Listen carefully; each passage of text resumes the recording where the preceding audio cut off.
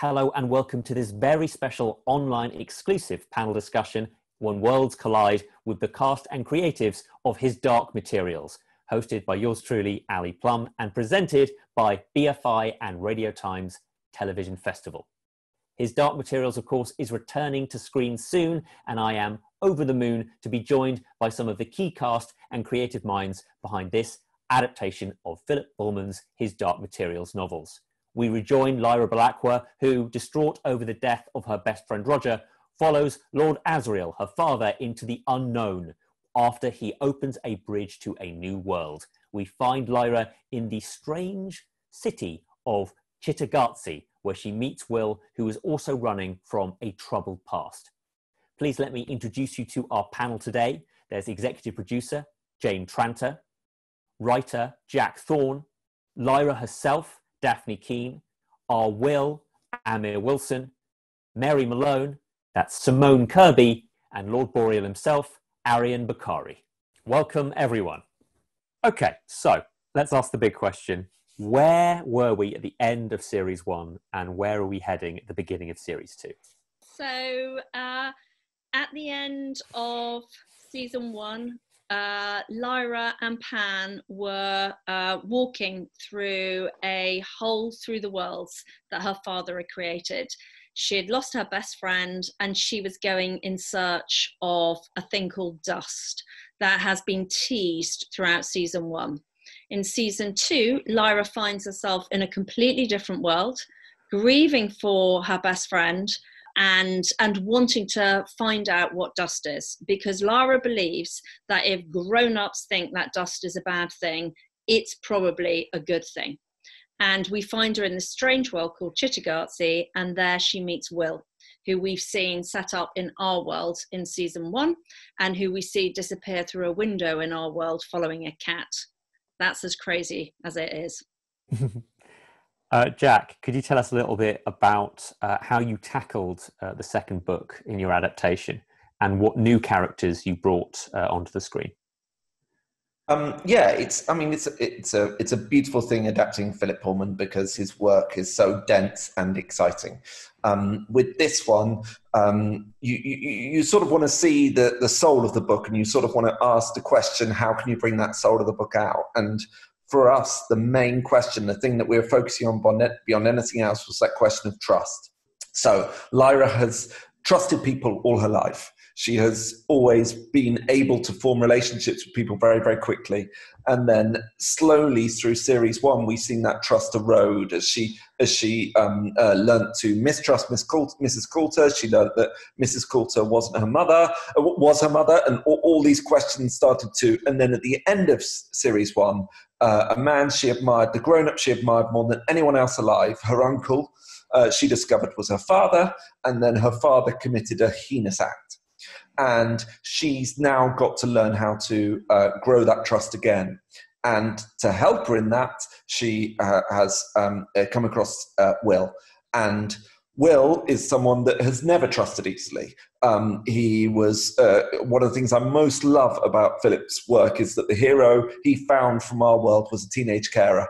And with his mother, he has learnt to mistrust the world. And now these two individuals have got to find a way of growing together and growing the bonds and the confidence that will allow them to fulfill their destiny. Sorry, I didn't mean to offend you. It's just, I've never seen a demon before. To me, demon means something evil. Thanks. You're not from here, are you? From this world?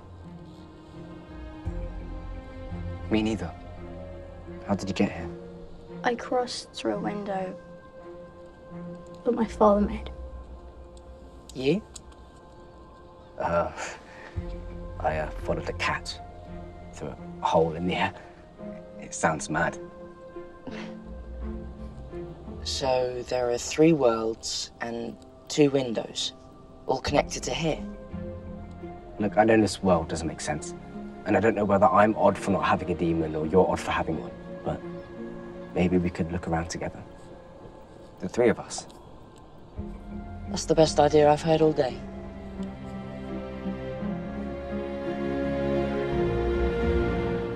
Daphne, how do you begin to tackle where Lyra's at the beginning of this? Because to say it's complicated is to maybe not have the right word. Well, you start at this point where she's quite literally in a different world. She knows nothing. We find her in the middle of the mountains, alone, with just Pan. She can't trust the alethiometer anymore. She can't trust anyone. Her only family, which was basically Roger, is now gone. And so we find her in this really, really horrible place. She's grieving for Roger, and she stumbles across Will, who she doesn't trust because, as Jack said, it's impossible to trust anyone anymore. And I think season 2 is all about Will and Lyra having to open up again and figure out who they can open up to and who they can't, and who they can trust and who they can't, and figuring out that basically they have got each other's backs, and that in this crazy world of adult materials, no one else has their back except for both of them. And yeah, it was really, it's a friendship story. It's about these two people getting to know each other and care for each other. Is there a certain amount of fun in playing with the fact that your character doesn't know all these things we take for granted? Oh yeah, for sure. I mean, I had so many fun scenes where I had to like pretend I didn't know what some like medical things were, and where I didn't know what phones were, a cinema scene. It was really crazy. It was really fun. I had to like go into Oxford and pretend things were like really exciting when it's just a phone, you know. You hungry? I made an omelette. If you have omelettes in your bowl.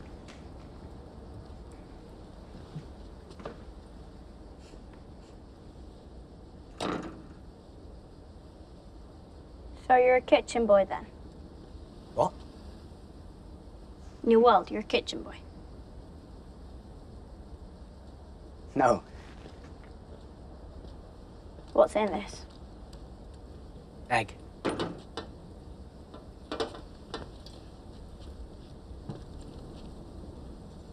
guessing you don't use cutlery in your world either. Very funny. It's good. The omelette. Does Pan need to eat too? Some cheese or... No. He's a demon. But thank you for the offer. I've never had to explain a demon before. It's a part of me. He's me and I'm him, I guess. You'll soon understand. How long have you been here?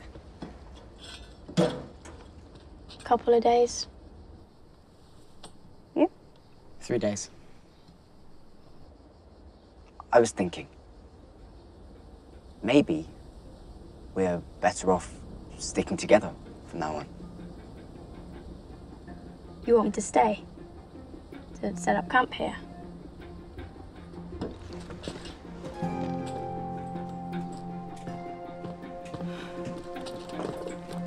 I meant we should explore together. I didn't mean you should move in. Probably easier though, isn't it? Now that we're sticking together.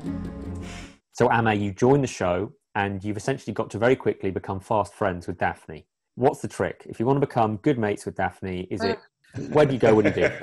Well, Daphne hates me, so I don't know how to go. I'm joking. I don't know what to say. I think,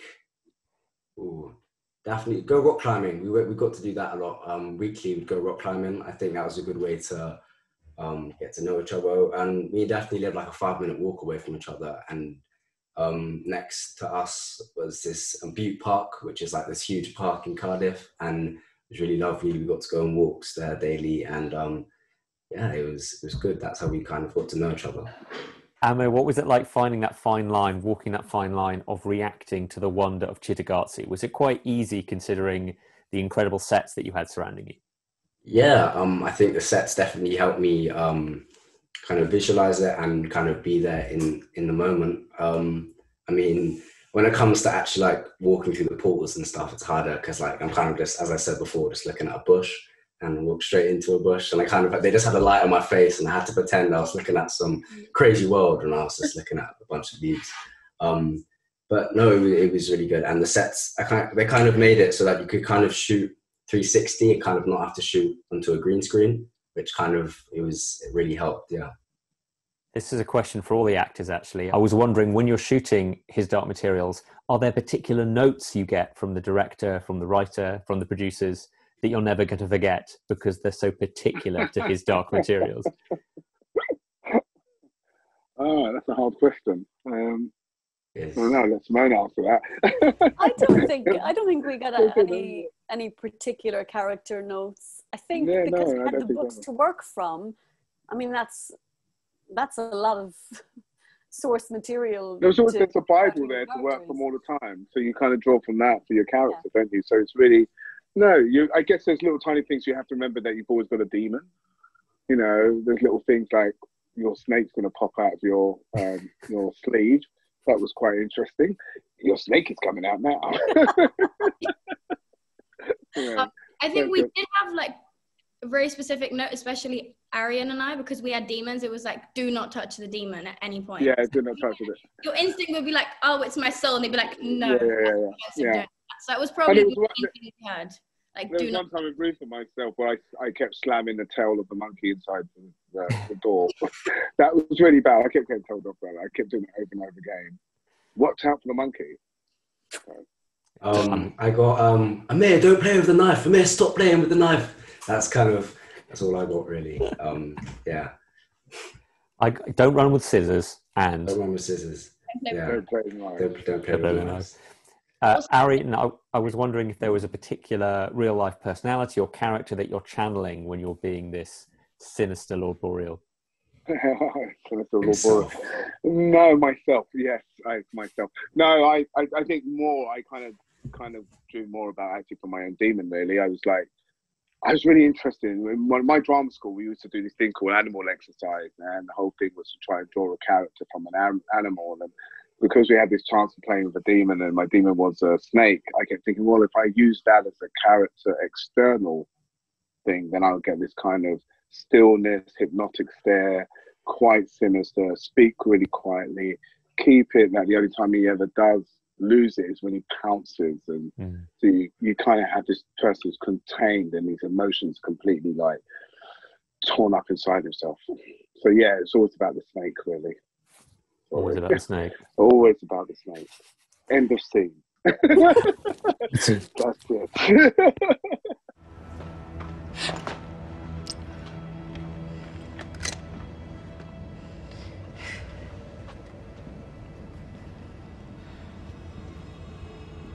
You interested in skulls? Did you know that people still do that? Drill holes in their heads. They must be lunatics. There's a name for it. I forgot what it's called. Trepanning. Are you a student in Oxford? No, it says it there. I wish I knew so much at your age. Charles. Lizzie. I'm a collector. I've donated various items to this place. Listen, if you ever want to know more about these artifacts... Thanks. Nice to meet you, Lizzie. Simone, could you tell us a little bit about your character and her reaction to meeting Lyra for the first time? Obviously, Mary Malone is studying dark matter at Oxford University, but what do you think is going through her head when she first discovers even the concept of Lyra? Well, it's great because when Lyra comes in, Mary's already in the middle of her own disaster because her funding has been taken away. And it's always quite nice to meet a character who's distracted because they've got something else going on. So when Lyra comes in, I think first of all, it's unusual to see a child wandering around a college. But also, as Daphne said earlier, like the worst things have happened to her. And she's in this really, really vulnerable place. And it's quite fortunate for her that the alethiometer has led her to a good grown-up, somebody who has empathy. And her world just gets turned upside down really, really quickly after she meets Lyra. Hi. Can you please tell me where the physicist is? Well, what kind of physicist are you after? Well, I do. You're a scholar. Believe it or not, I am, yeah. What were you doing? Oh, I'm watching, there's a nest of fledglings in the drain. Wrens. They come back every year. Sorry, you are? Lyra Silvertongue. Mary Malone. You're not a student, are you? Can you please tell me about dust? Dust? What do you mean? Well, we call it dust in my world. Or we also call it Rusakov particles. You ever heard of them? In your world, in your school, you mean? No. We're not allowed to study dust because the magisterium thinks it's original sin. They take children to the north, and now there's an opening. And my father is... I'm saying it all wrong. I didn't think it would be this difficult. I'm not sure I'm who you're looking for, Lyra. Yes. Yes, you are. I know you are. Is there someone I can call to help your parents, or...? No. This matters. This matters so much.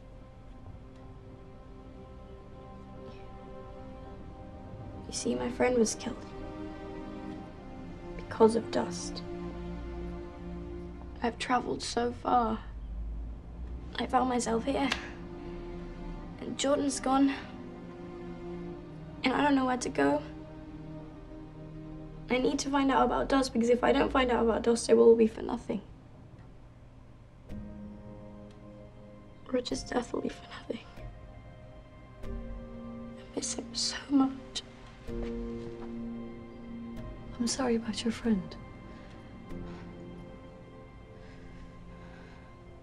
I need you to tell me about the particles you study. Please.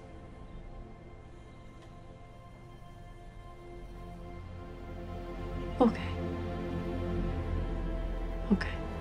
We had a really interesting, every time we kept going into Mary Malone's world, it's like these two worlds crossing over. It's like there's so strange acting with like our kind of old school way of acting. And then we had this. I remember the first time we did a scene together, we were like, I want to do what you're doing. I just want to be a little bit more naturalistic. And you were like... Yeah, because it is, you know, because myself and Robin, who plays Oliver, you know, we're just doing all these scenes about funding and all that, and then suddenly... Kind of like... suddenly Lyra or Boreal are like, the acting has to be quite heightened because they come from this world where the stakes are huge. And Mary's like, oh, my funding. So it's very different styles of acting. It was so different, yeah. Can we talk a little bit about the Witch Queen? Because I've always wanted to ask, can we talk a little bit about the Witch Queen? Two Witch Queens. I do beg your pardon. You're absolutely right. The Witch Queens. Were you talking to someone in the room then? I beg your pardon. You're absolutely right. Who was the other Witch Queen? Do you mind? I've got a Witch Queen right here.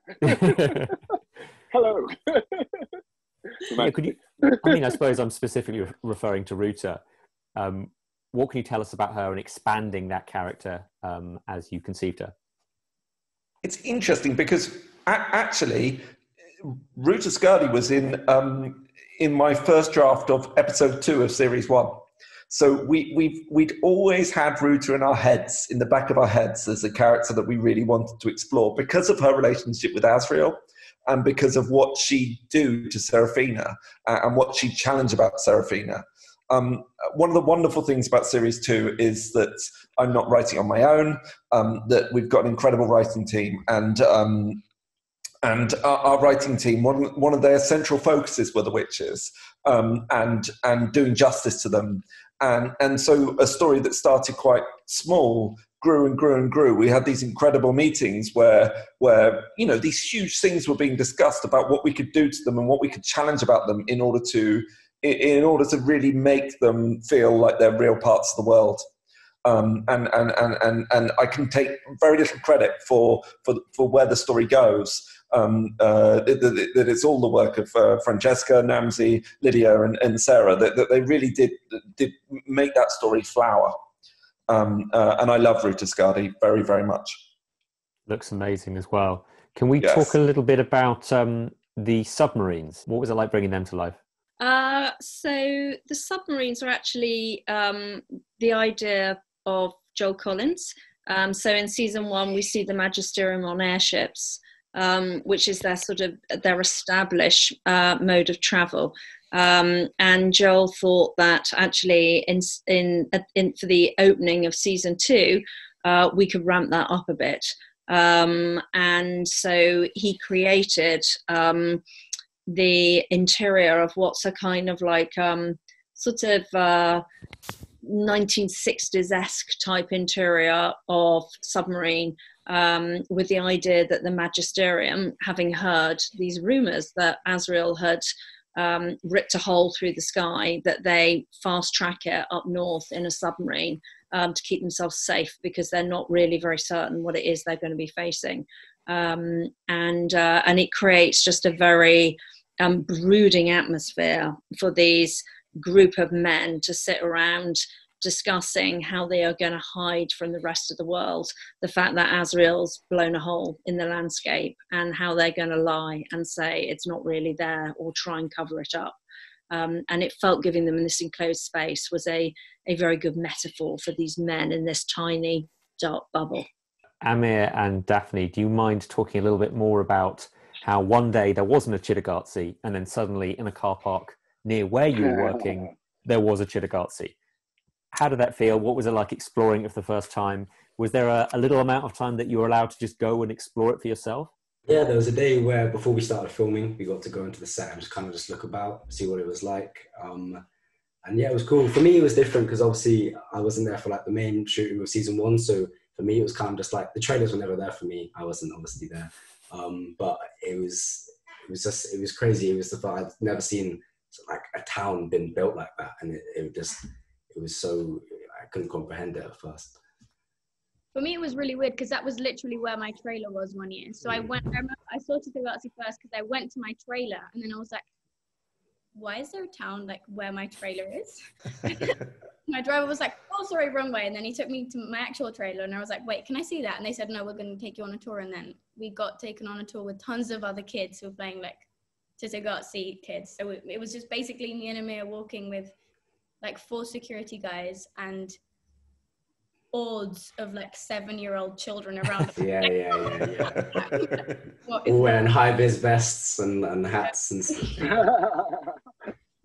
And yeah, it was really weird because it was literally what you said. For me, I went to Spain and then I came back and there was like this entire town. And it was crazy because it was so realistic. Like it had so much detail. Like you went inside shops and actually had things. The shops had the products they were selling, and it was just incredible to see like that suddenly for me without seeing the process of it. It wasn't there and then it was, and it was just incredible. Yeah. And it was quite eerie to filming it as well, wasn't it? It was just like quite a, even when you walked, it had an atmosphere. It just it kind of had its own atmosphere, its own world compared to all the other sets, really. It's quite yeah, 100%. Yeah. I mean, Daphne have marked our names on the wall, on one of the walls. Oh, really? Where did you do that? Yeah, it was. Yeah, no, we were on set and we had time between takes, and Daphne's like, come here. I'm like, what? And she's like, look, and then she like carved her initials into the wall, and I was like, yeah, I'm gonna do this as well. So there's a bit where it says AW and DK. Oh, no. Trying to find that. Hopefully you can see it in the series. I love the idea that somewhere, like Simone says, there's a tag of Amir and Daphne. Yeah. Like properly just in your face, spray paint. Deal with it. Can't film on that corner anymore. Something's happened. The Spectres have done something, I don't know what. They're in your room again. Well, Parry. Finally, someone else to talk to. That's Pan. And where's your demon?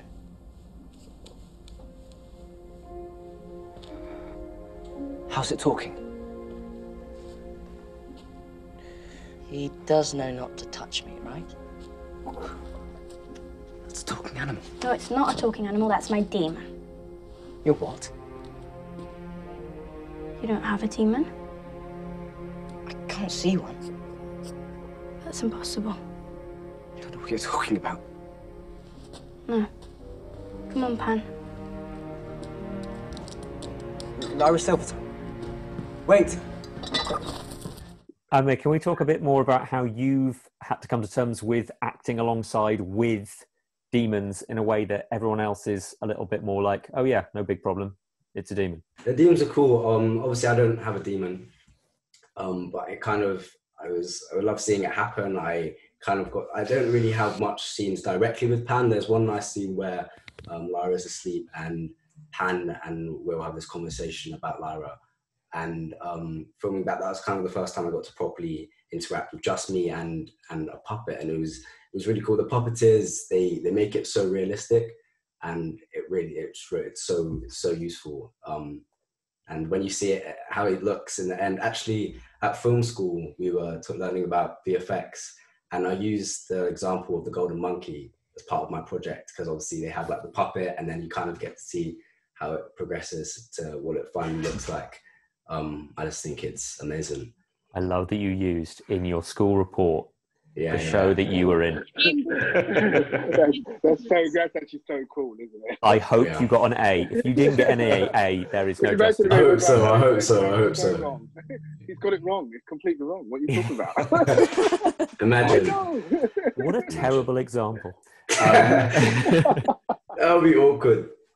Well, for you guys that obviously, I'm sorry, Simone, but everyone that was involved in the first series, what's it been like reacting to the fan interaction and people responding to the first series and the excitement that's building for the second one? It feels great to know that the fans like it so much. And I can't wait for everyone to see the second series and what's in store for that. It's been brilliant, because it's one of the things, these books are really treasured, and they're a broad read and they're a really deep read. Mm-hmm. And the fans know lots about the books, and we needed to take the fans with us and then introduce people who perhaps have not yet read the books to them through our television adaptation, and actually seeing people seeing the fans react to the season and seeing them work out what we were doing, in particular the kind of the breadcrumb trail we led to the introduction of Will in season 1 that we lent into via having Boreal begin to cross through the worlds. And there was a sense of, what are they doing? And then we saw how it led to Will, and there was kind of like, oh, that's really good. And the fans of his Dark Materials are brilliant. They have, they're good hearts and lively minds, and it's been a great relief and an enormous pleasure to see them react. And also, it's the thing of all the new fans, of people who've just watched the series and gone, wow, it's so amazing. They go off and read the books, and they're even more intrigued to find out what the next season's like. I mean, people do come up to me and say to me, if I hadn't seen the series, I definitely wouldn't have read the book. And so to me, that's amazing. I think that's what's really great about it, is that they feel as if it's so entrenched in this world now, and they want to talk about it in that way, and they feel as if all the themes about things they're going through at this moment in their life. So it's I think it's brilliant for that. I'm going to get loads of people to send me loads of emails or text messages about it. And I'm like, oh yeah, this is great. So I'm excited. Thank you all so much for joining us for this today. It's been such a pleasure. Simone, Jack, Amir, Ariyon, Jane, and of course, Daphne. Thank you so much. Thank you. Bye. Bye. Bye.